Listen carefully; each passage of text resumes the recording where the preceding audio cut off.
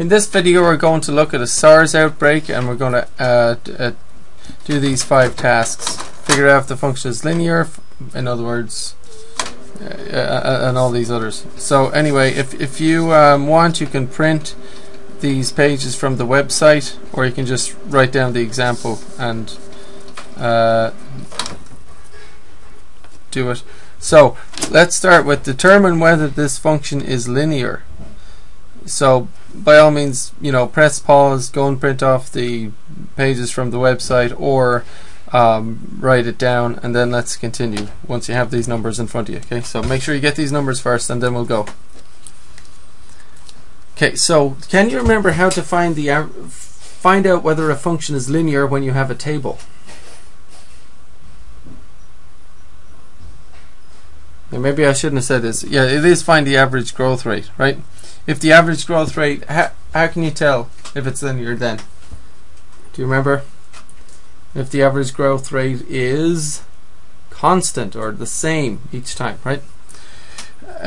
So if you have a table,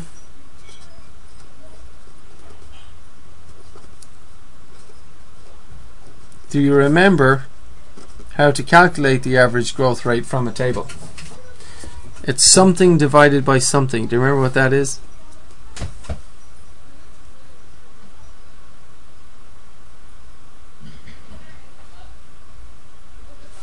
It is the change of the output or outputs divided by the change of the inputs, right? Now this is the inputs. You start with these, and these are the outputs. Remember that? In, out, right? And this is also called the independent variable. That's called the dependent variable. This is called the function values, because this is what we kind of calculate if we have a formula and all that. So, but I just think the simplest words to use are in and out, right? You start with these and you get these, right? So input, output, right? Anyway, calculate the change of inputs, or here. So let's just quickly tell you what this means. SARS is a disease. I think it's a virus. This is recording what happened after the outbreak. Now the outbreak happened here, let's say on March the 1st, and there were 5 SARS patients, and that was reported. And then 10 days later there were 21 patients with SARS, and then 20 days later there were 37, and this is all together. This is like the total. So the number of people with SARS is increasing here, right? So in any case, if we look at the table, the days are increasing, the number of SARS patients are increasing each time, right? But are they increasing at a constant rate? That's the question. We got to figure that out. So from 0 to 10 is an increase of 10 days. From 5 patients to 21 patients is an increase of how many patients? An increase of 16, right? From 10 to 20, so now we have a change of output and a change of input. So we're going to calculate the average growth rate for this data so far. So it's going to be plus 16 over plus 10, which is, so 16 extra patients in 10 days, right?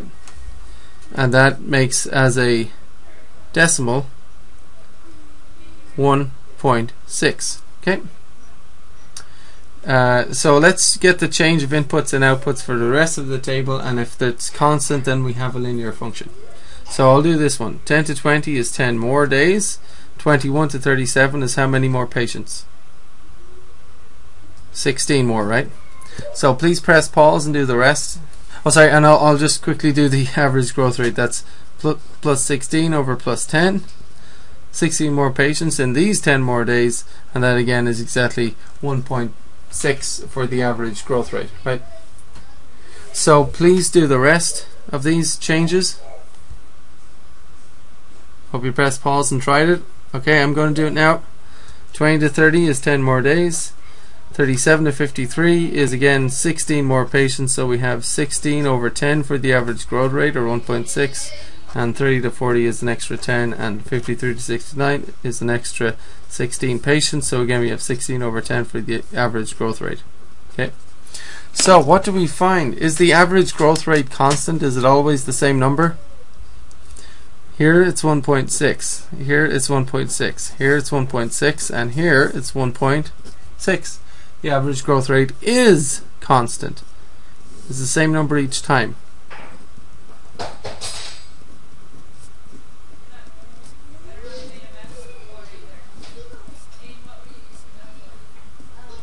So write this down. The average growth rate is constant. This is a linear function. Okay, let's go to the next step. Explain in practical terms the meaning of the average growth rate. Okay.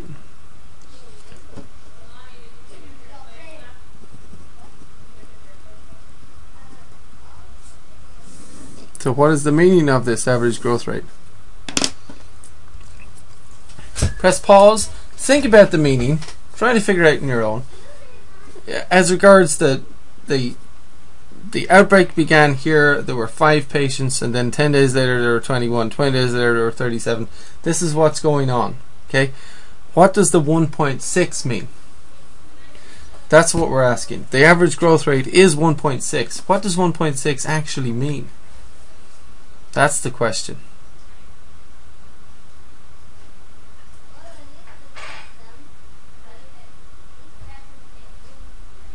So press pause and see if you can write a sentence with the number 1.6 in it to describe what the average growth rate means. Okay, I'm going to do it now.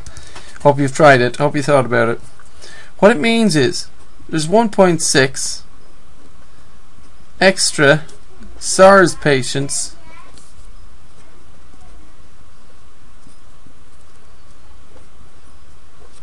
each day following the breakout. Basically, we have 1.6 extra SARS patients each day, which doesn't make sense because you can't have 1.6 of a person. That's like one person and another person, you know, chopped almost in half, added on. So it makes no practical sense, I guess, but it does describe what the average growth rate means. And if you see that, then you would be able to tell right away that, okay, that means that there's 16 extra patients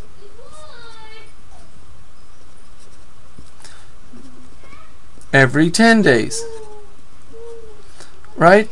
Which we found 16 extra patients every 10 days. Or you might say, oh, 1.6, okay, that means, and actually means 8 extra patients every 5 days. Or you could say 160 extra patients every 100 days, and so on, right? So, but you do need to describe what the this number is as a decimal. Okay. So, if the function is linear, find a formula. Find a formula for the function. Okay. Well, let's see. Time in days, number of SARS patients.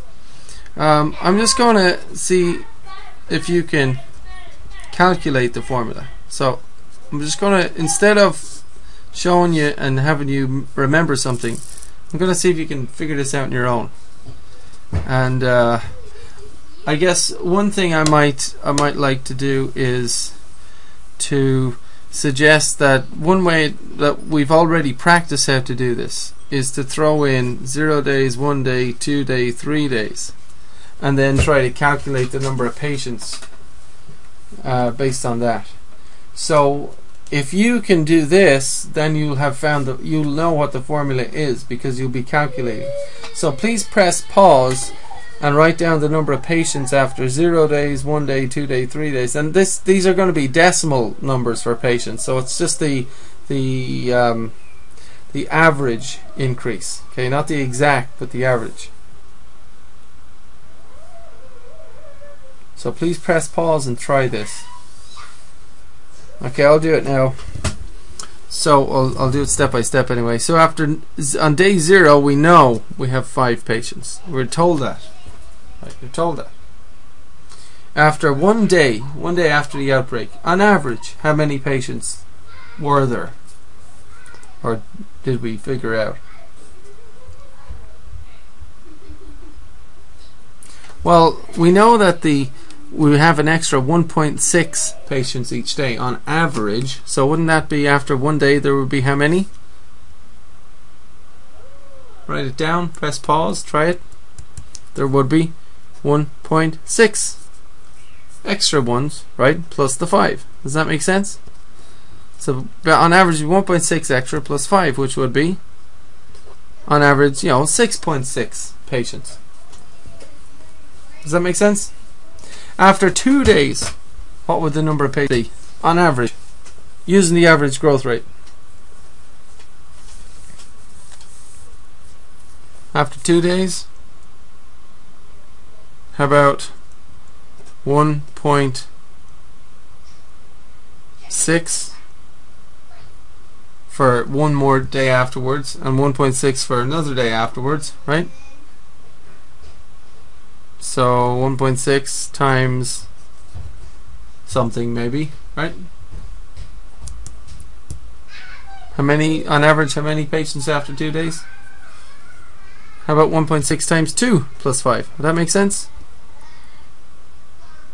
So that is 3.2 plus 5, 8.2 patients, right? After 3 days, how many would you have?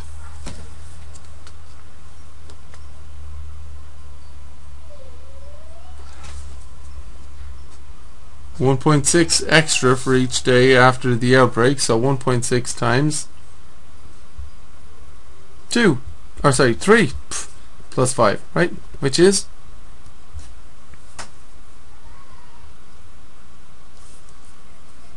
4.8 plus 5, which is 9.8 patients on average.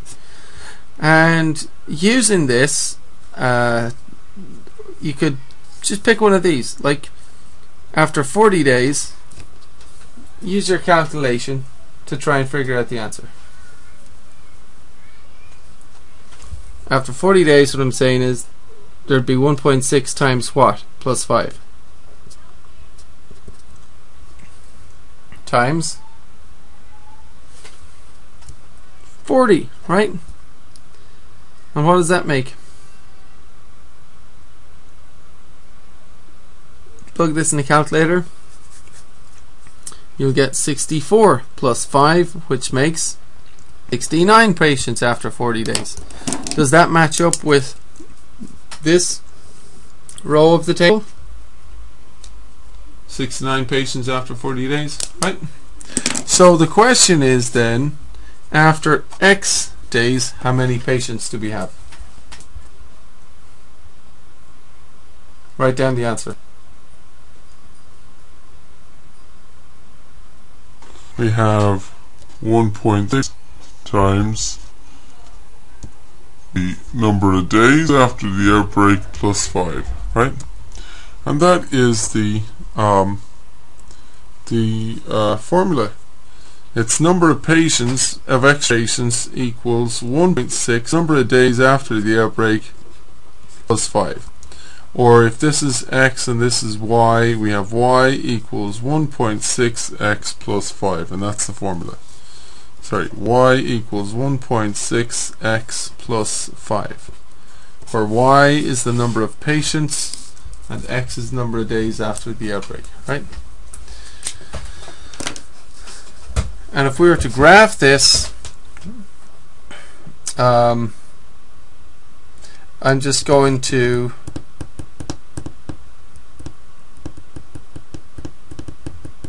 just for fun, I think, let's see. Okay, sorry, yeah, we'll just graph it really quick. That's the last thing, right? And then we'll use the formula and kind of check the graph. So we'll put their number of days down here, okay, and we'll put our patients up here, and days go 0, 10, 20, 30. So on the scale, I'm gonna skip, let's see, every 4 maybe. 10, 20, okay. 0, 10, 20, 30, 40, 50 and so on, right?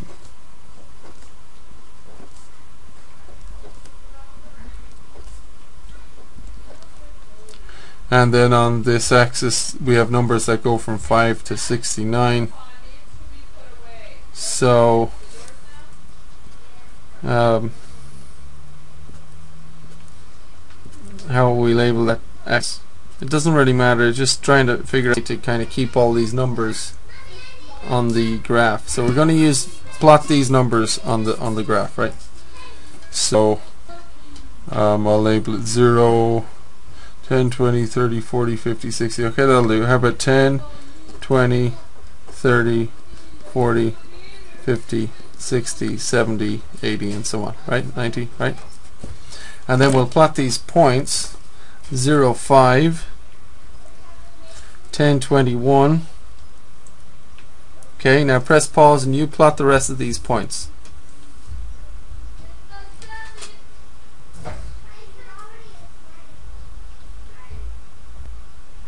Okay, how about 20, 37? How about 30, 53? Whoops. How about 40, 69?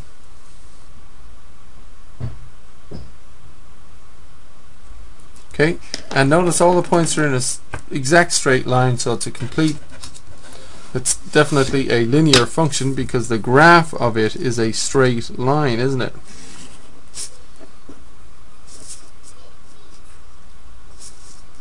Right? Now, what I want to do is use the formula, because you might be asked something like, use your formula, right? Use the formula. To figure out or estimate the number of SARS patients might have after 50 days, right? So we're going to use formula. We're going to go 1.6 times what plus 5, 1.6 times 50, right? What does that give?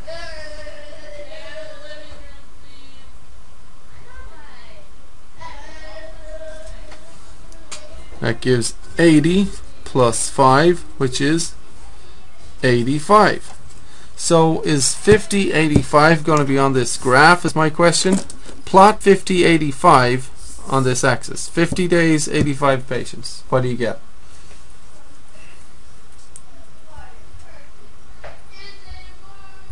So 50 days, 85 patients is right here. Will the graph go through that if you continue it on straight? It goes right through it, right? So when I plot my formula is matching up on the graph. That's what I'm trying to say. So one thing I want you to do, last thing I want you to do is really quickly, if I want you to figure out how many SARS patients after 25 days according to this, and use your formula, right? So press pause, calculate how many SARS patients after 25 days using the formula, and plot it on the graph and see if it actually hits that line.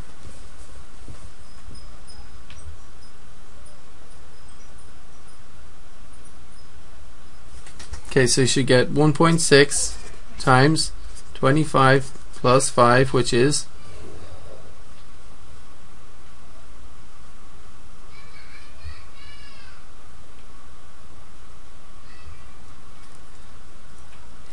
40 plus 5, which is 45, right? So plot 25, 45 if you haven't done it yet and see where it is on the graph.